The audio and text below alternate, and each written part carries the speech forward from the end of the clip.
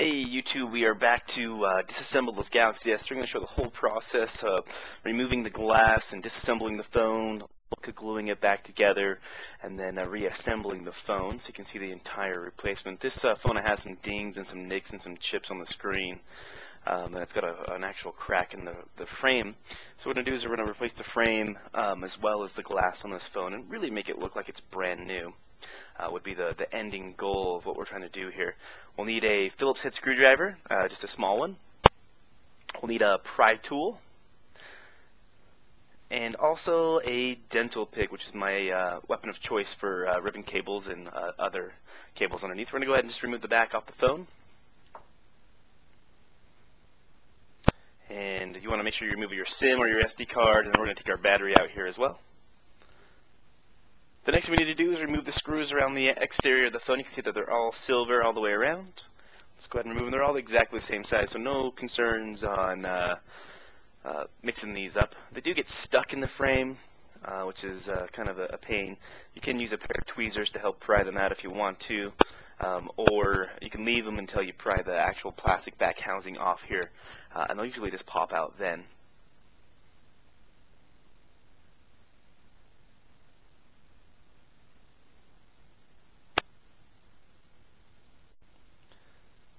Just a few more to go on the outside of the phone.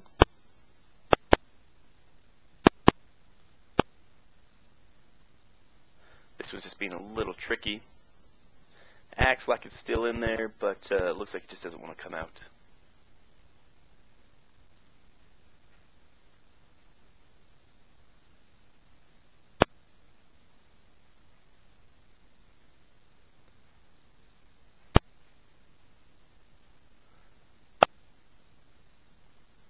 Alright, let's take a pair of tweezers to pull these screws out. I don't like to leave them in while I take the back housing off. Sometimes they fly out and they go everywhere. You definitely don't want to lose any of the screws, because these also act as screws that hold down the logic board onto the interior of the phone as well.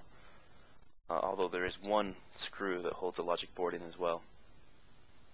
These ones down here actually holding the charging port, so they're pretty important to make sure that you put back into the phone.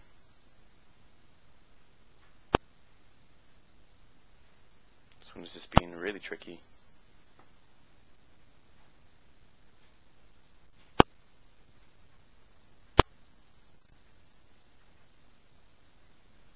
Alright.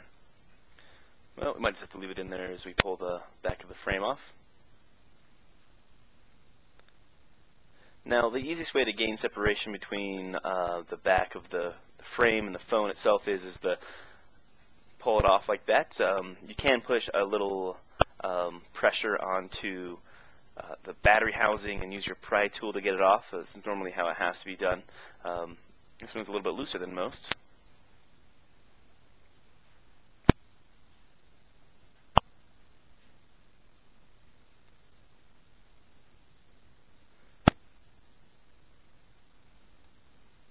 Alright, we do need to remove the black housing down here at the bottom as well. Starting just on the right hand side here and then pulling it towards you seems to be the easiest way to do it. There we go. And you can see that we have a few connectors on here, a few ribbon cables, which we'll need to go ahead and undo. We'll be removing everything from the back of this phone. First of all, pop up is this ribbon cable here, or this little antenna cable. It is taped down, so let's remove the tape and then kind of pull the cable out.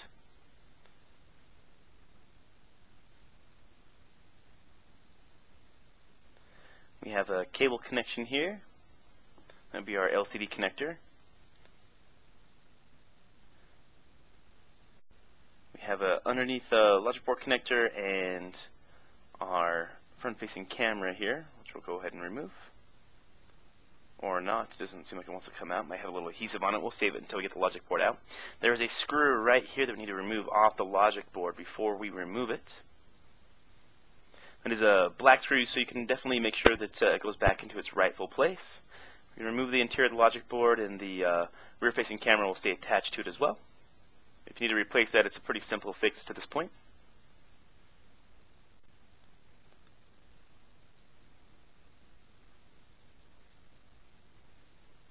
Alright, we're going to go ahead and take take out a few more. So we have a screw here holding this down, which we'll go ahead and remove. And just pry this up. Start underneath the pin here. And that is just a little clamp for the holding the camera in, it looks like.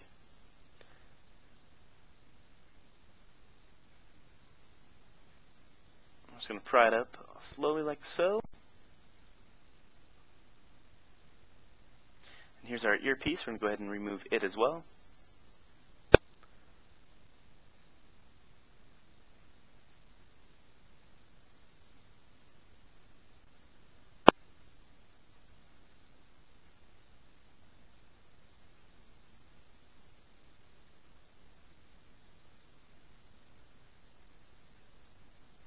I'm just going to pull this ribbon cable up as it works its way down, and there's a little connector here that this wire is soldered onto the board, so we're going to go ahead and just leave it and try to get underneath it just a little bit to pull it up.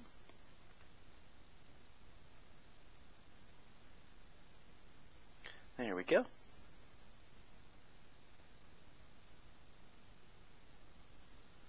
Start on our connector on this side. We're going to have to separate our volume button ribbon cable. Here's this one set. These are glued to the interior of the mid-frame here, so I'm just going to use my pry tool slowly and gently and pry it away from the frame, one small portion at a time.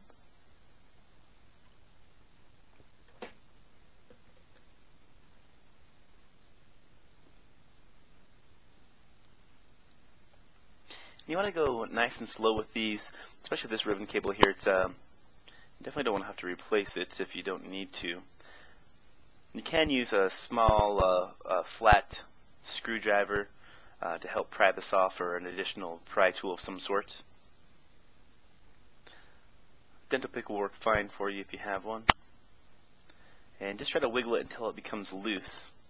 It's got a couple of connectors that hold it into the interior of the phone. That just needs to kind of slide out and get the adhesive out from behind.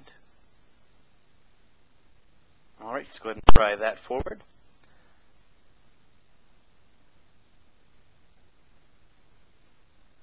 And really, truly, that's the large part of the phone here. We're going to remove our vibrating module out of here. I'm going to be just glued in, so just get your pry tool just underneath it. And it has a little bit of a logic board here by it as well, so we're just going to go ahead and pry underneath that as well. And just gain a little bit of separation. You don't want to manhandle this. You definitely want to make sure that it's starting to separate before you start tugging on it too much.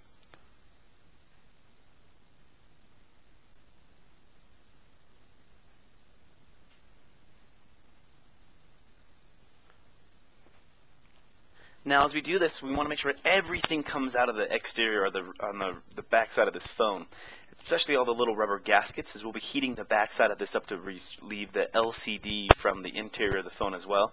You can see here's a little rubber gasket, so we'll go ahead and just pull that out. Just looking through the phone to see if there's any additional ones.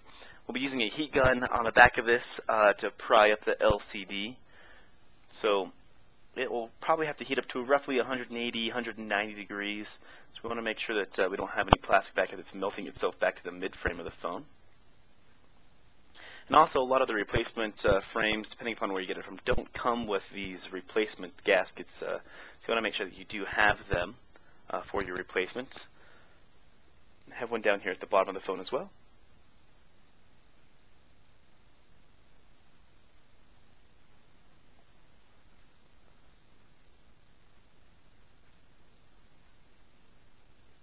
And just looking it over, see if there's anything that I've missed.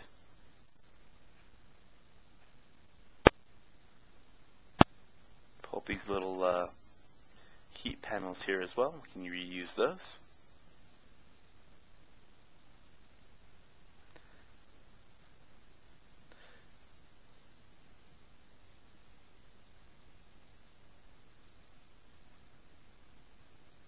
Now, if you bought the replacement LCD with the mid-frame, truly this is where you would stop taking it apart. So it should really have almost all these additional parts. You can go ahead and reassemble at this point.